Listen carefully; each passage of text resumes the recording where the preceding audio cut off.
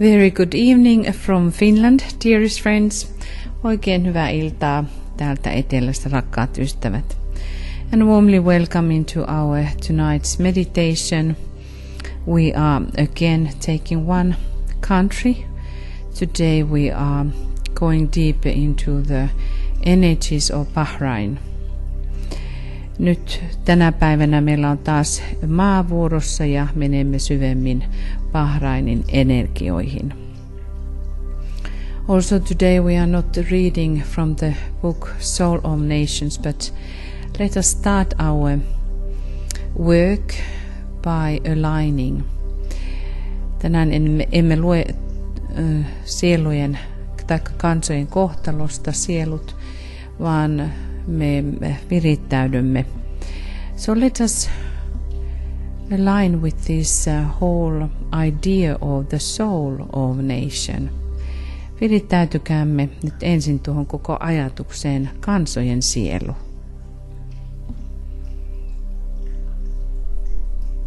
We have states or countries around 200 upon earth. Meillä on noin 200 maata maan päällä. But then what do we mean when we talk about nation? Is country always established by the nation? Syntyykö aina maa kansan taholta?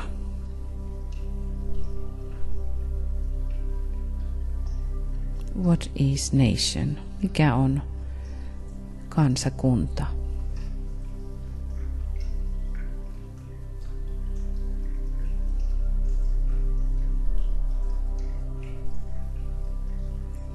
And when we contemplate, we can immediately realize that this is not easy question at all. Kun pohdiskelemme tuota, huomaamme, että se ei olekaan mikään yksinkertainen asia. In the country we may have many different groups forming that country. Yhden maan sisällä voi olla monenlaisia ryhmiä.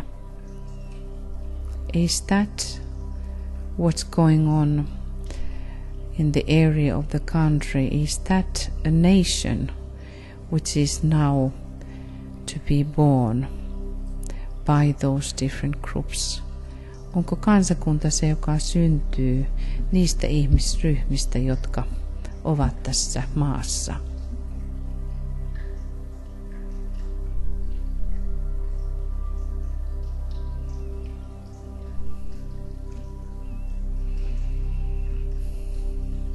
Why do you think that you have been born in that country where you have been born? Miksi ajattelet, että olet syntynyt Suomeen? Taikka kenties johonkin muun maahan tai jossakin muussa maassa?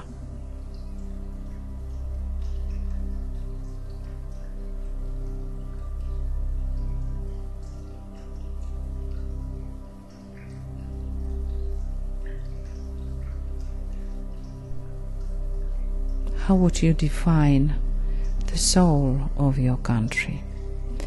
Kuinka määrittelisit sielun, oman maasi sielun?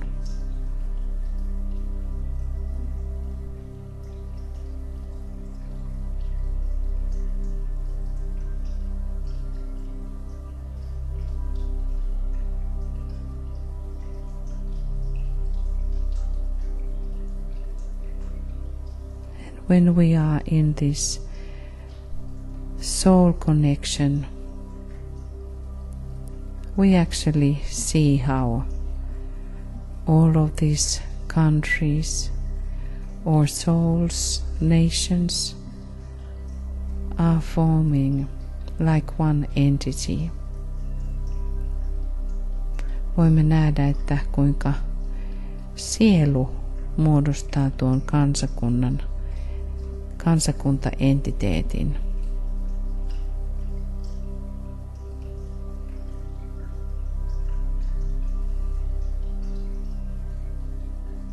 This type of thinking is absolutely aligning us into the higher way. Tällä tavoin ajatteleminen todellakin vie meidät korkeampaan tietoisuuteen. So we start as a center of focused thought. Aloitamme ollen keskitetyn ajatuksen keskuksena. We try to be aligned now with the soul of that nation that we have been born, or that you are strongly related nowadays. Me pyrimme olemaan nyt siinä kansan sielussa, johonka nyt liitymme joko voimallisesti tai jossa olemme syntyneet.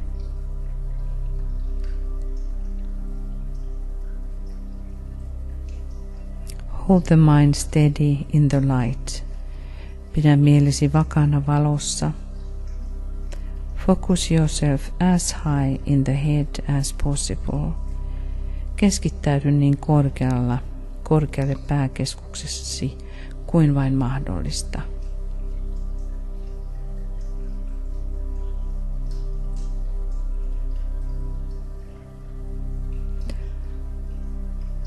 Polarization, polarisoiminen. Polarize yourself consciously upon the mental plane. Polarisoidu tietoisesti mentaalitasolle. Turning out all lower vibrations and reactions. Sulkien pois kaikki matalammat värähtelyt ja reaktiot.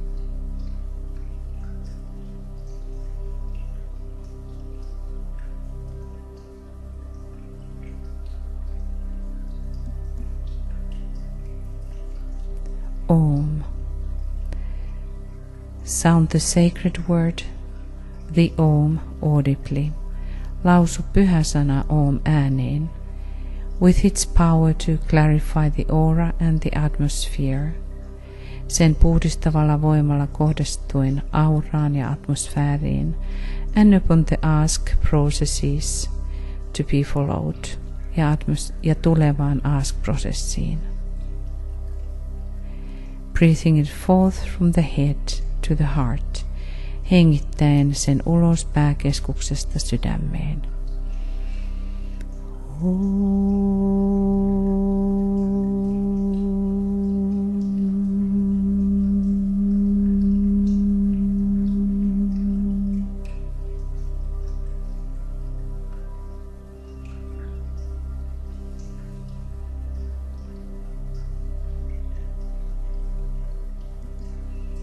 Offering for recharging, uhraus uudelleen voimaannuttamiseksi.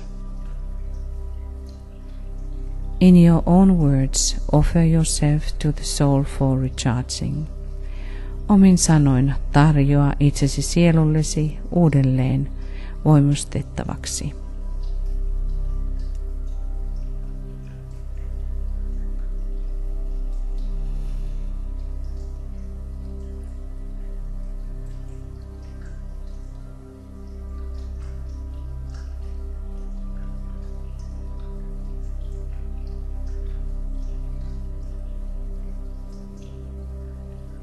Orient yourself to the spiritual triad through an act of the will and the imaginative use of the antakarana. Suuntaudu kohti henkistä triadiasi tahdon päätöksellä ja käyttäen kuvitteellisesti antakaranaa.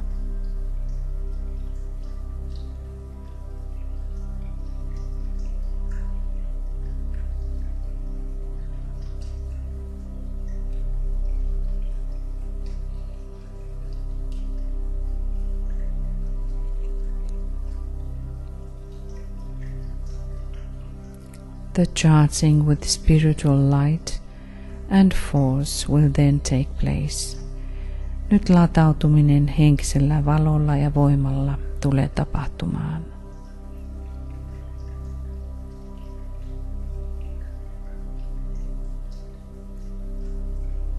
A true quiet of union, todellinen ykseyden hiljaisuus. Which is done by the soul, your true self, joka tapahtuu todellisen itsesi sielun välityksellä, gathering you, its personality, into itself, koeten sinut persoonansa oman itseensä.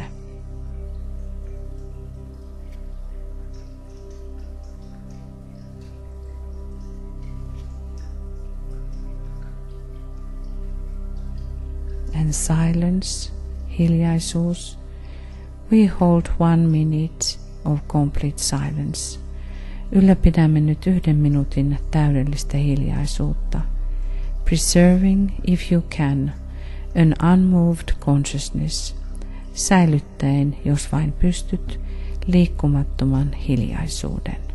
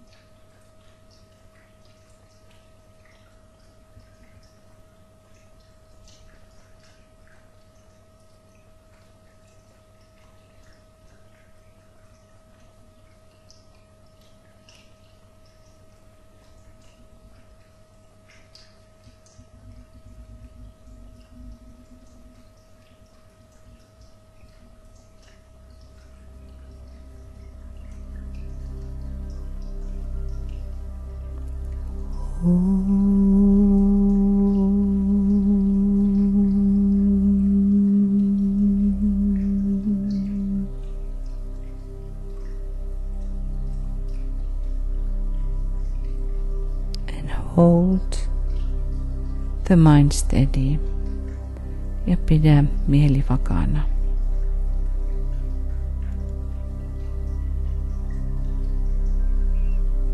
Task of the Christ, Kristuksen tehtävä.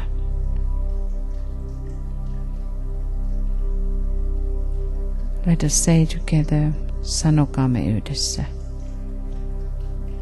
We have gathered in your name, Lord Maitreya, be with us. Me olemme kokoontuneet sinun nimesi, Herra Maitreya, ole läsnä meissä.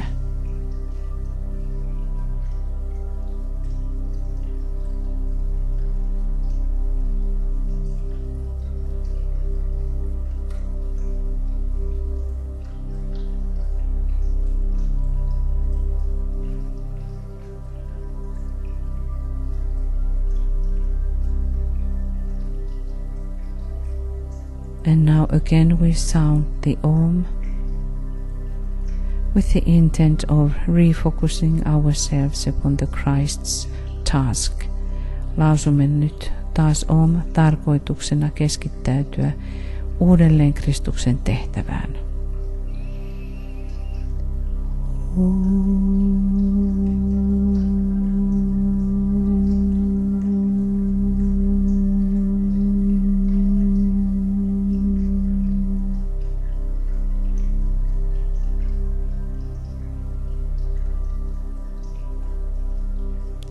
Hold the mind in the presence of the Christ.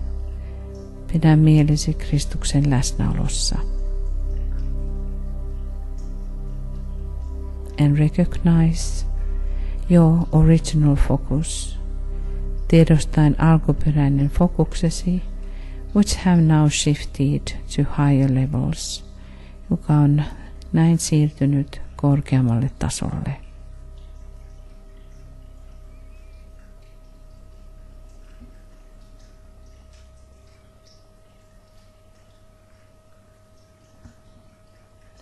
By the use of the creative imagination, carry this stimulation and this illumination forth. Käyttäen luovaa mielikuvitustasi, kanna tämä stimulaatio valaistumista ja valaistuminen eteenpäin. Regard yourself as a conscious recipient of the strength and the wisdom. Näe itsesi tietoisena voiman ja viisauden vastaanottajana, which you need in today's task and service, jota tarvitset tämän päivän tehtävässäsi ja palveluksessasi.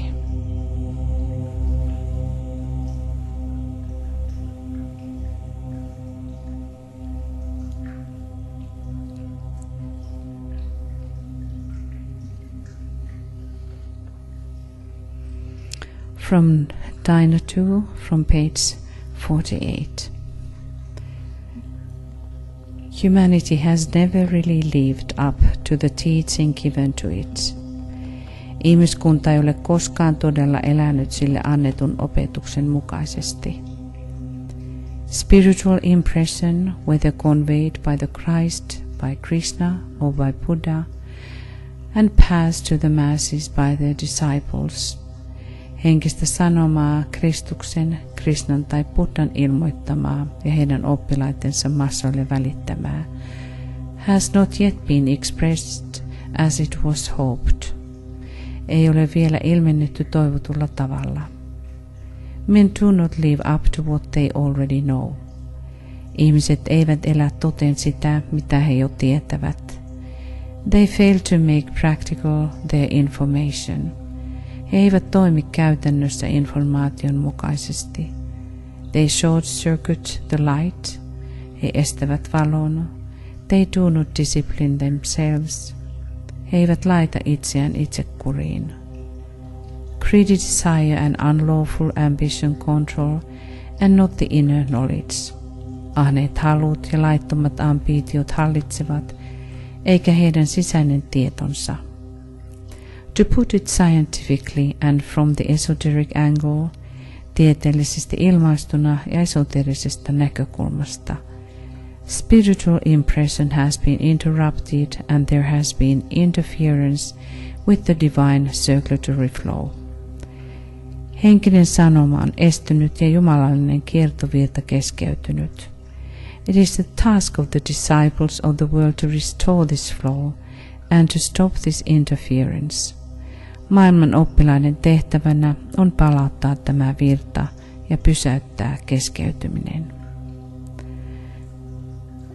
And this is what we are trying to do in our work. Ja tämä on se, mitä me pyrimme tekemään tänä päivänä myöskin tässä työssä.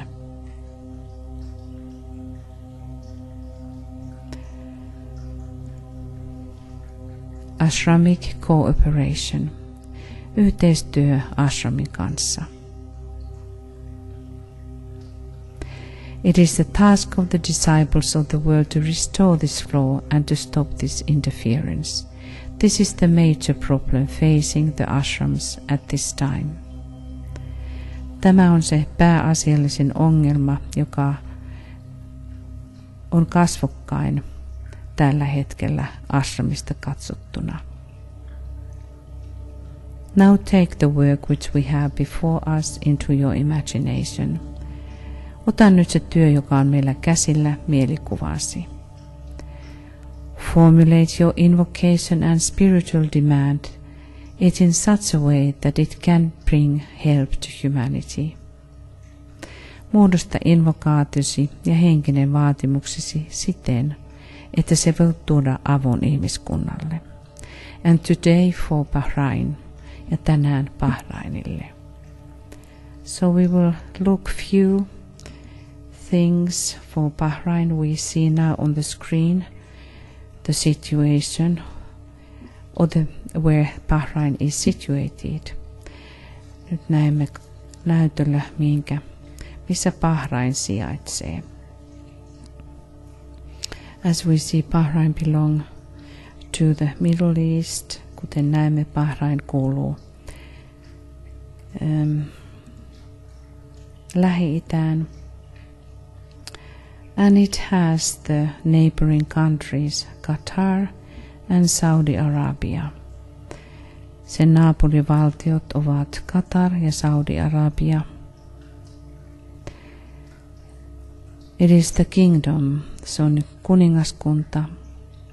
The kingdom of Bahrain is an island country comprising 33 islands archipelago centered around Bahrain Island in the Persian Gulf.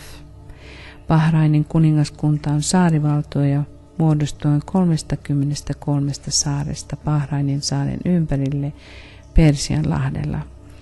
And it is very interesting to think about this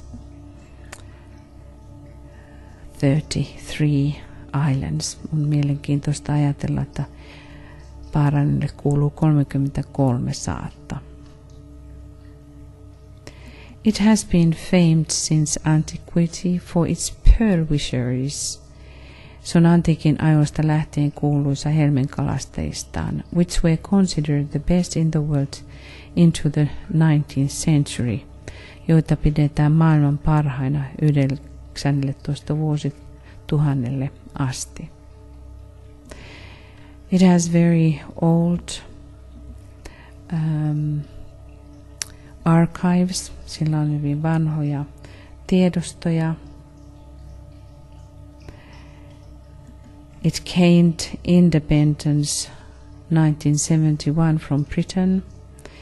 Se saavutti 71 itsenäisyytensä. And capital city is Manama. Tuo pääkaupunki on Manama. Here we see the image from 1960s. Tuossa on kuva 60-luvulta. And now we have here on the background how it is looking today. Ja nyt tuolla taustalla näette, kuinka se näkyy tällä hetkellä. Bahrain and its harbor was very busy. And this is coming from 1800s. Bahrainin satama oli hyvin kuuluisa ja 1800-luvulta asti. And now we have here the skyline of Manama. Ja nyt tässä tuo yleiskuva Manamasta. And as you can see, it is like many of the Arabic countries, they are really futuristic looking, like we could think about the skyline in the time of spaceships. Ja nuo kuvat tänä päivänä arabimaista on hyvin tulevaisuudellisia siinä mielessä, että ei olisi mitään ihmeellistä ajatella, että tuolla olisi noita lentäviä objekteja. And here you see two greatest cities, Muharraq, which is the one which is in the front, and there on the background you see Manama.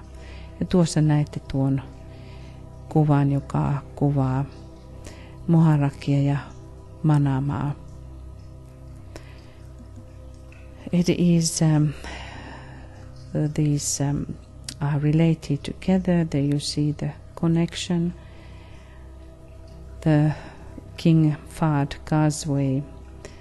causeway as seen from space. Ja nyt tuo alakulkukäytävä, joka on ylhäältä katsottuna, joka yhdistää nämä kaupungit.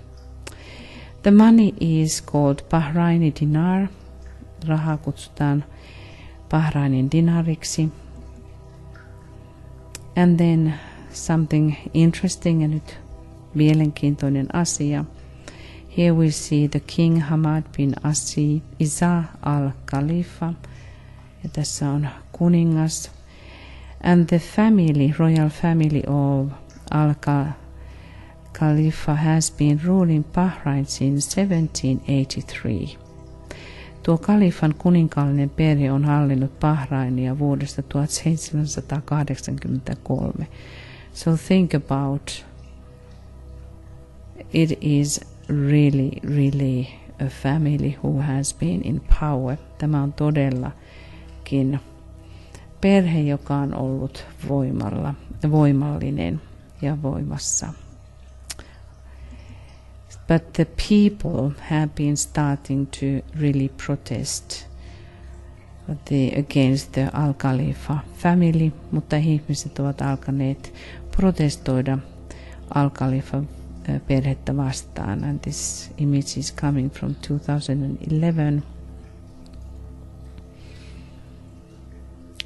But because of these many problems now, because of the rulership, also there is a group of people who wants to emphasize peace and solidarity with human rights, and they are against all violence. Mutta on sitten myös muodostunut ryhmiä, jotka ovat vastaan tuota väkivaltaisuutta, ja siten he kannattavat rauhanomaisia keinoja. But also something what is very important for us to remember, mutta myös yksi asia, mikä on hyvä meidän muistaa. By the way, the population is about 1.5 million. Tuo väkiluku on vain 1,5 miljoonaa. And the only one language Arabic, ja vain yksi ainoa kieli arabia. But Bahrain is the site of the ancient Dilmun civilization. Bahrain on muinaisen Dilmun kulttuurin kehto. Dilmun encompassed Bahrain, Kuwait, Qatar and the eastern portion regions of Saudi Arabia. Dilmun käsitti Bahrainin, Qatarin ja Saudi-Arabian itäosat. Dilmun was a central figure to the Sumerian creation myth. Dilmun oli sumerialaisen luomismyytin keskeinen hahmo. Dilmun was described in the Saga of Enki as pre-existing in paradisical state. Dilmun kuvattiin Enki-myytissä paratiisimaisessa tilassa olevaksi paikaksi. And that is something interesting when we think about the origin of human beings. Ja tämä on mielenkiintoinen ajatus, kun ajattelen me ihmisen lähtöpistettä tai sen syntymäpaikkoja. There are many interesting things related to this old tradition, ja hyvin paljon mielenkiintoisia asioita liittyy tähän vanhaan traditioon. As it was said that it was called this mythical Dilmun, the island of dead. Tätä kuvattiin kuolleiden saarena. And so we find these old graves. Me löydämme näitä vanhoja hautoja. They are called timuli. Näitä kutsutaan timuleiksi. All of those little hills that you can see are those timulis. Nuo pienet möykyt kumpareet ovat näitä vanhoja hautoja. And they were very often built near the springs. Ja hyvin usein ne olivat lähellä lähteitä. And in this tradition there is called the place which is called Apsu. Ja tässä traditiossa kutsutaan vanhaa tätä jumalten paikkaa Apsuksi. And it was a watery place. And this tradition tells how these great ones was coming from the space. Ja tässä kerrotaan, kuinka nämä suuret tulivat avaruudesta. And they were bringing this watery presence with them. And I'm always thinking about the solar angels somehow and the astral plane. Ajattelen aina näitä aurinkoenkeleitä, jotka ovat tulleet kosmisesti astraalitason läpi. And in very many traditions we have the relationship or indications to the water when we have these creation myths. Ja vesi liittyy jollakin lailla aina näihin meidän luomiskertomuksiin. But at this time you see that we cannot see any water. Mutta nyt tällä hetkellä emme voi nähdä mitään vettä, but these inner sources of the inner natural springs, mutta näitä sisäisiä luonnon lähteiden läheisyyttä. But then further, until 800 BC, Bahrain was a very important trading center. 800-luvulle asti ennen Kristusta Bahrain oli kaikista tärkein kauppakeskus. And also around 600, Bahrain was one of the earliest areas to convert to Islam. Ja Bahrain on ollut yksi ensimmäistä islamiin kääntyneistä alueista 600-luvulla.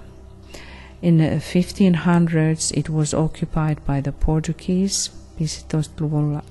1500-luvulla portugalaiset valtasivat. Then 1600s occupied by Persian Empire. Ja 1600-luvulla Persia valtasi. In 1700s the Bani Utbah clan captured Bahrain from Persian Empire. Ja tuosta persialaista kulttuurista niin sanottu Bani Utbah-klaani 1700-luvulla valtasi Bahrainin. And that is the clan to which this Al-Khalifa royal family belongs to. Ja tähän klaaniin kuuluu Al-Khalifan kuninkaallinen perhe. And then late 1800s, Bahrain became a protectorate of the United Kingdom. Ja 1800-luvulla siitä tuli yhdistyneiden kuningaskuntien protektoraatti. But then in modern times, it gained independence 1971. Bahrain saavutti 1971 itsenäisyytensä from Great Britain, Isosta Britanniasta, and in 2002 formally an emirate. Ja 2002 aiemmin emiraatti, the Arab constitutional monarchy of Bahrain was declared a kingdom. Bahrainin arabilainen perustuslainen monarkia julistautui kuningaskunnaksi. And so now there has been a lot of imbalances, ja nyt on ollut hyvin paljon erilaisia vaikeuksia. And that has been going on, ja tämä on nyt jatkunut. But something very interesting is happening from the women. Mutta jotakin hyvin mielenkiintoista tapahtuu naisten taholta. They are really heading towards independence. He jatkavat kulkuaan hyvin voimallisesti itsenäiseksi. So we have this the whole question about how to clothe. Meillä on tuo kysymys, kuinka pukeutua.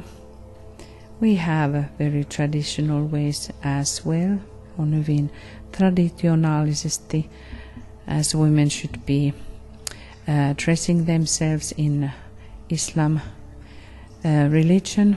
Se millä lailla naisen tulisi pukeutua islamilaisessa kulttuurissa. It has been also going into all layers of society. This balances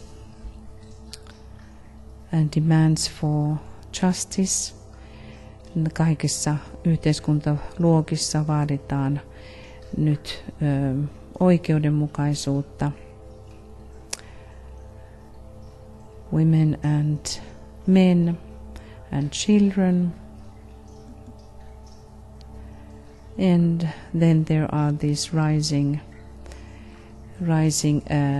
ideas, which is, I think, about how the Christ is moving into different nations. Uskon sen, että millä lailla Kristus liikkuu eri kansakuntiin, as it is said, Sunni and Shia are brothers. We all are we all love our Bahrain. These two Shia and Sunni groups which are against each other, but then they're especially from women who are, I think because women are carrying the child, there is always more in women the will and desire to have a peace between all the people. Ja erityisesti naiset ovat juuri kannattamassa tuota tasa-arvoisuutta kaikkien ihmisryhmien välillä. It's not all violence and not all fighting, ei ole pelkästään vain taistelua. It is just also normal human life, on kyse myös ihan tavallisesta ihmiselämästä. But in that, as I was referring already about this traditional way of dressing, mutta myöskin, jos te jo viittasitte tuohon traditionaaliseen pukeutumistyyliin, there is a group of young, especially young people who are now protesting these old ways of, or just one way of dressing those demands.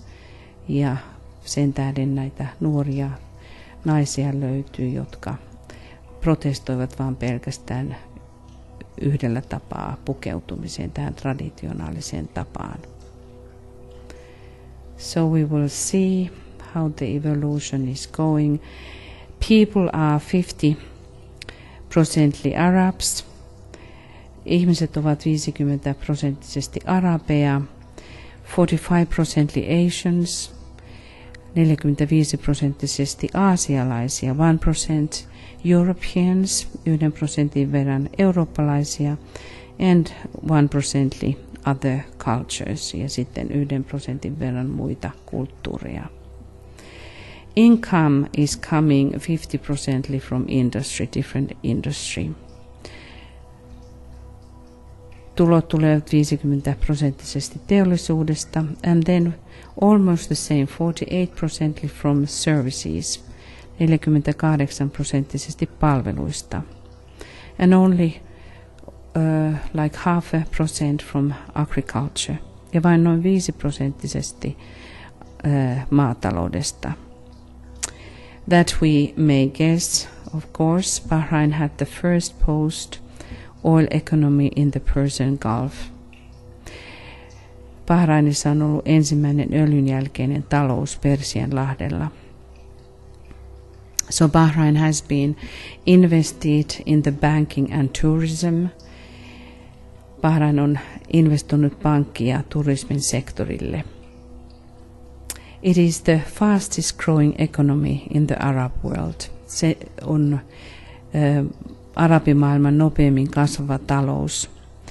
And tourism in Bahrain was visited already in 2000 in the middle of 2010, over 8 million visitors. Bahrainissa vieraili yli 8 miljoonaa turistia vuonna 2010 puolivälissä. So it is a huge industry at the moment. Tuo turismi on suuri teollisuus ja tulolähde Bahrainissa. But then when we think about education, kun ajattelemme opiskelua ja koulutusta, literacy rate is 95%, and education is compulsory until the age of 14, ja koulunkäynti on pakollista 14-vuotiaaksi asti. The University of Bahrain had over 20,000 students. Bahrainin yliopistossa on yli 20 000 opiskelijaa. 65% of them are women. 65% ne ovat naisia. Bahrain was one of the 11 Arab states which counted a majority of female university graduates in science and engineering. Bahrain oli yksi 11 arabivaltiosta, jossa oli naisia enemmistö tieteessä ja insinööritaidoissa valmistuneissa. And that's why we can see this great movement for independence in women.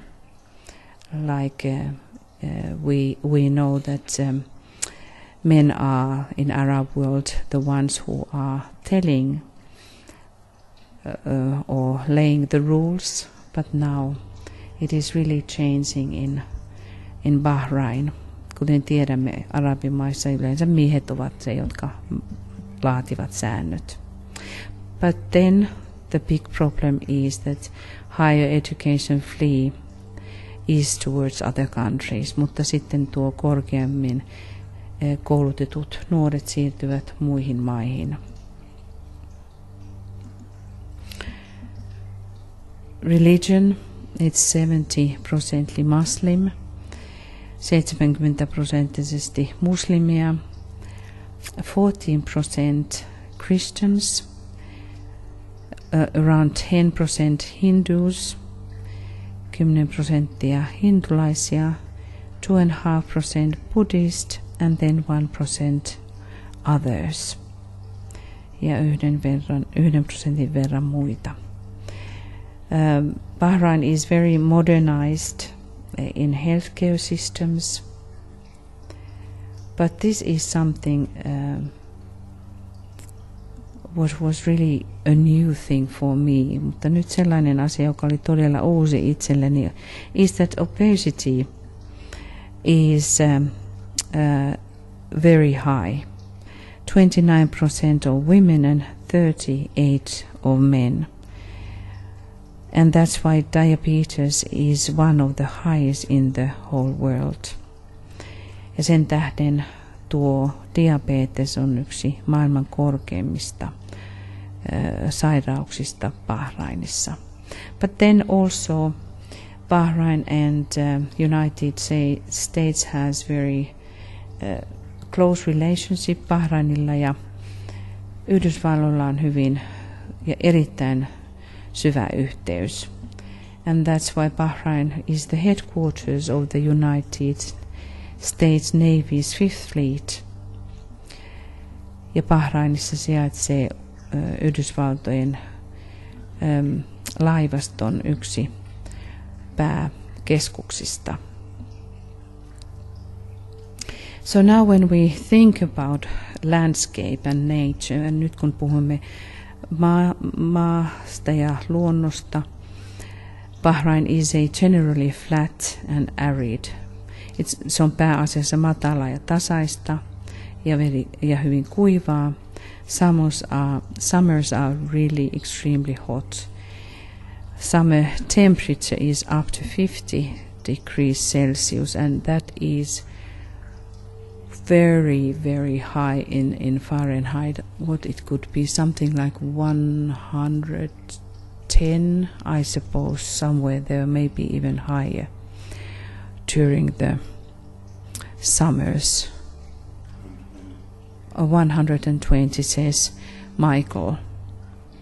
So that from that we can understand what kind of pressure it brought to for the nature. But because it is an island, of course there is also moist which is coming from the island, and it has a lot of these streams. Ja Bahrainissa on paljon näitä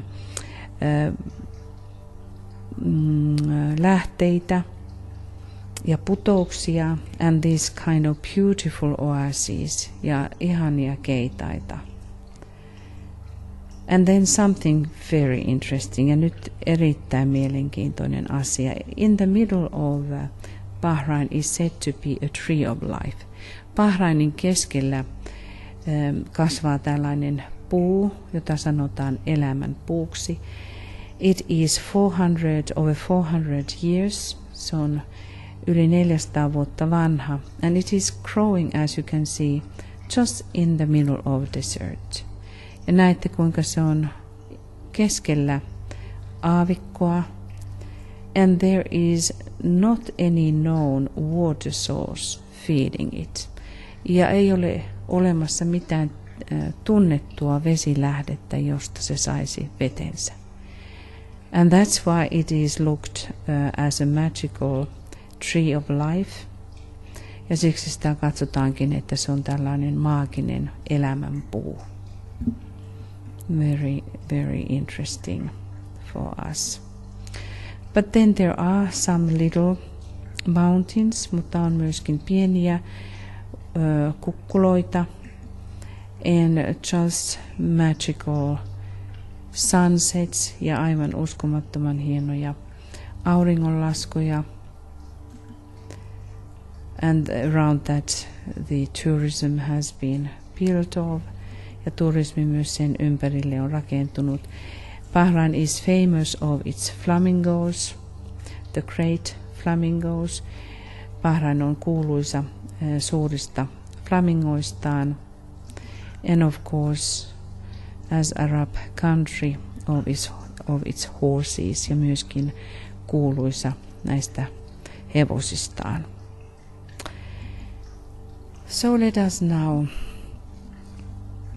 work a little bit by ourselves. Ja nyt tehkäämme hetken aikaa työtä itsessämme. We ask and bring solution forth through mentally, emotionally and practically. Pyydämme ja tuomme ratkaisua mentaalisesti, emotionaalisesti ja käytännön tasolla. Thus precipitating the light and love of the Christ. Näin precipitioiden Kristuksen valoa ja rakkautta. And the strength of the masters outward into the world of need in Bahrain. Ja vestareiden voiman tuloa puutteen maailmaan Bahrainissa.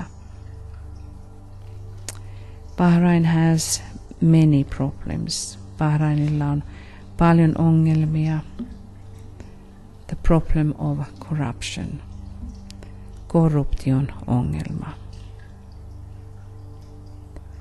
Human rights abuses, ihmisoikeuksien loukkaukset, including imprisonment, torture and execution of dissidents, political opposition figures and its Shia Muslim population. Sisältäen toisin ajattelijoiden, poliittisen opposition ja Shia-muslimien vangitsemiset, kidutukset ja teloittamiset. Unemployment, especially among the young. Erityisesti nuorten työttömyys. The depletion of oil and underground water. Resources are major long-term economic problems. Öljyn ja pohjaveden väheneminen pitkän aikavälin taloudellinen ongelma. And the abuse of women ja naisten hyväksikäyttö.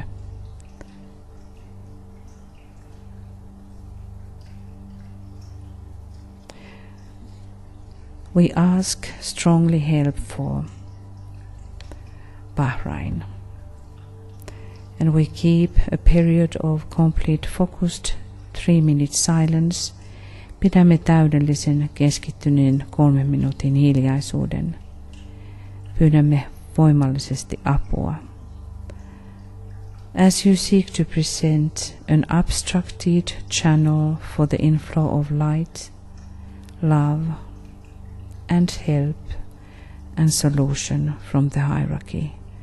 Kun pyrit ylläpitämään esteettömän kanavan, hierarkian valon, rakkauden, avun ja ratkaisun vuodatukselle. 3-minute silence ja 3 minuutin hiljaisuus.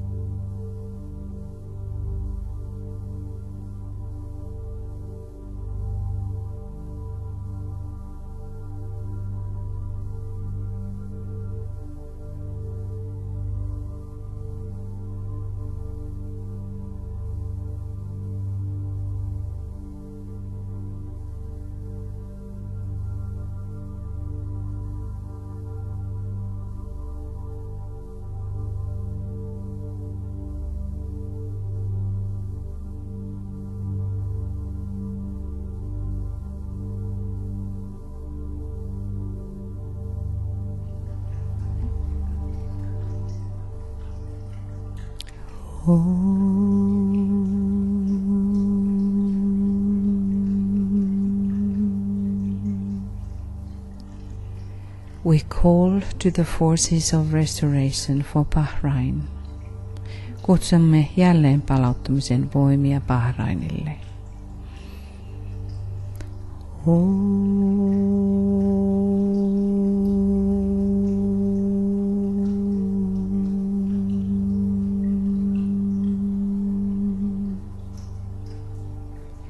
To the forces of enlightenment. Kutsumme valaistumisen voimia.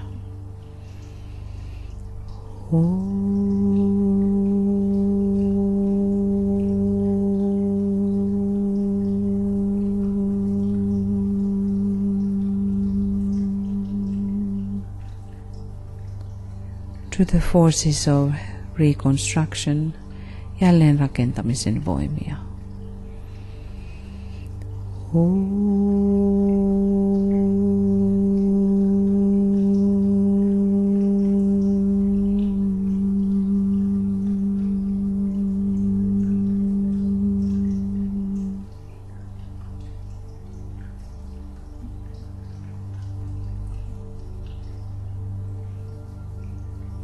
And stay aligned with the national deva of Bahrain.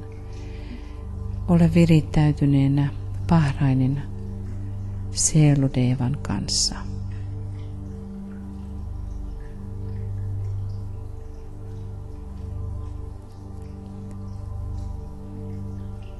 Now visualize a golden sun slowly rising above the horizon. Visualisoi nyt kultainen aurinko, joka hitaasti nousee horisontin ylle. See the group standing before it. Näe ryhmä seisomassa sen edessä.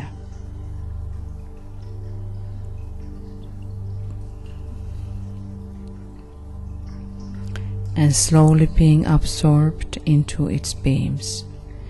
Ja hitaasti sulautuen sen säteisiin.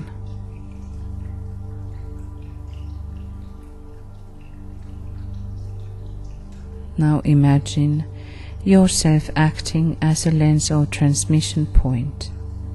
Ja nyt näe itsesi toimivasi linssinä ja lähetyspisteenä, through which the light of that radiant sun, which is the light of love, may pour forth upon all and to Bahrain, jonka kautta säteilevän auringon valo, joka on rakkauden valo, voi vuodottua kaiken ylle ja Bahrainin ylle.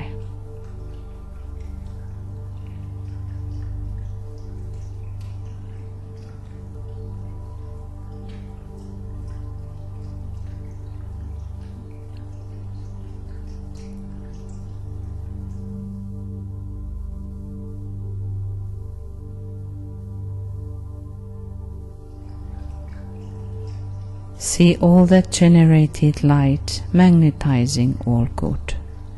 Visualisoi kaiken tuon luodonvalon magnetisoiden kaiken hyvän. And repulsing all negativity ja torjuen kaiken negatiivisuuden.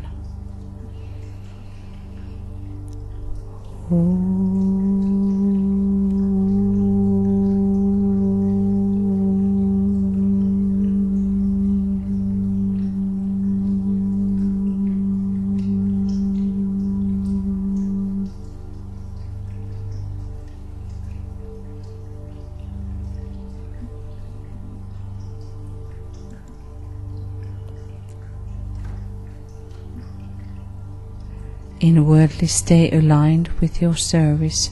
Sisäisesti pysy virittäytyneenä palveluksessasi.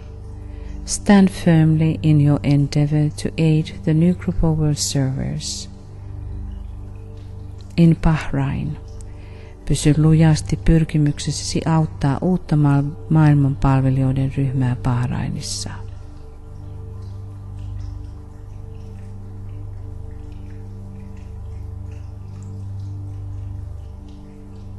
A statement to the personality made by you, the soul, the disciple.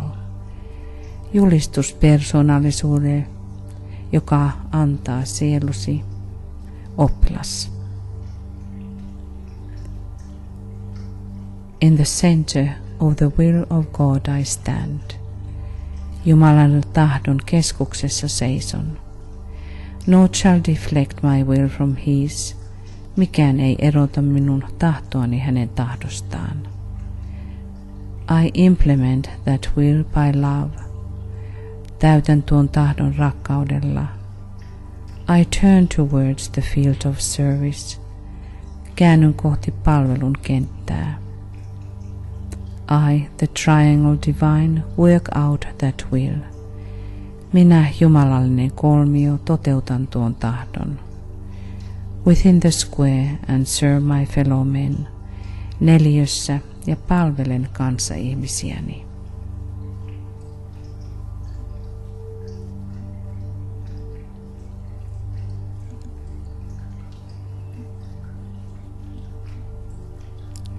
Remember again that energy follows thought. This can have a bad effect, producing undue tension. Muista, että energia seuraa ajatusta. Tällä tavoin sillä voi olla huono vaikutus aiheuttaen kohtuutonta painetta. Or a good effect, taikka hyvä vaikutus, producing a release of energy in various directions where we now will work the best we can in service. Saaden aikaa energian vapautumisen eri tahoille, jossa nyt työskentelemme parhaan mukaan palvellen.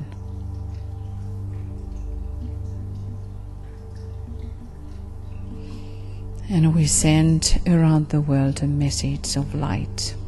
Lähetä mielessäsi ympäri planeetan valon viesti.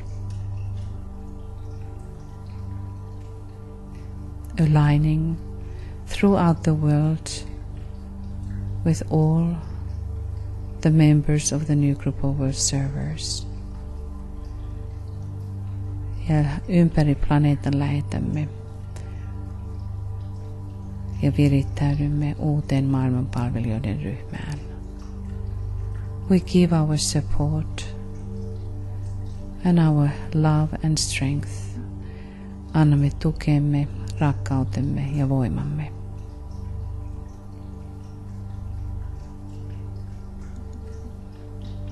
And thus, let us say together, ja näin sanokaamme yhdessä. The sons of men are one, and I am one with them. I seek to love, not hate. I seek to serve and not exact you service. I seek to heal, not hurt. Let pain bring due reward of light and love. Let the soul control the outer form and life and all events, and bring the light, the love that underlies the happenings of the time. Let vision come and insight.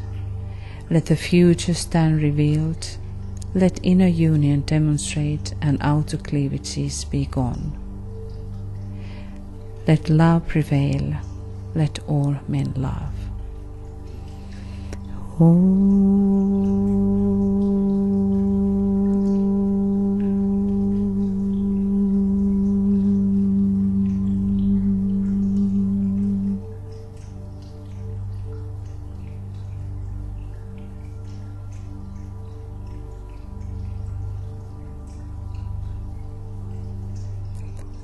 Let us visualize the Christ in the heart of Bahrain.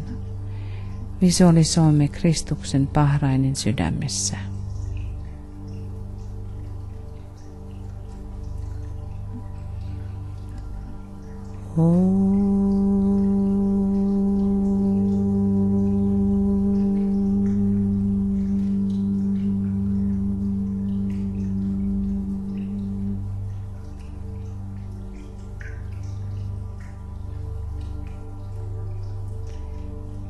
In the heart of United Nations, yhdistyneiden kansakuntien sydämissä. And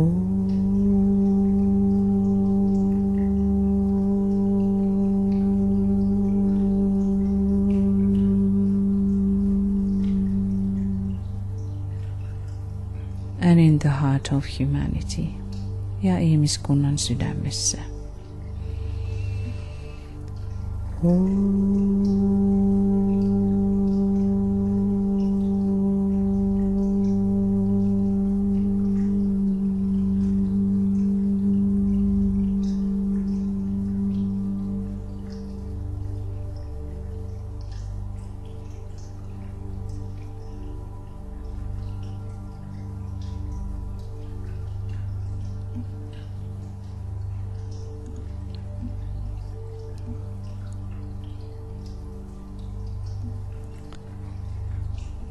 Dearest friends, thank you very much for your presence and for your participation. Kiitämme jälleen, rakkaat ystävät, osallistumisestanne ja läsnäolostanne.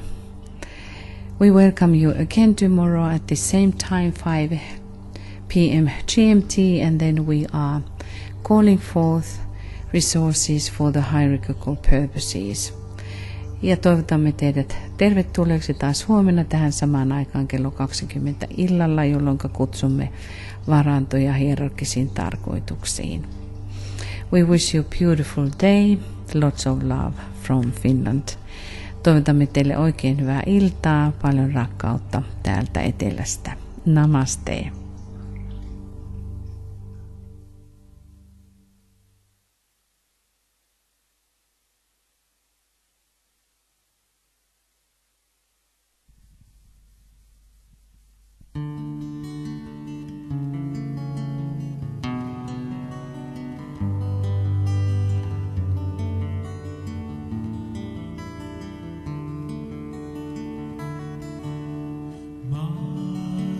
True.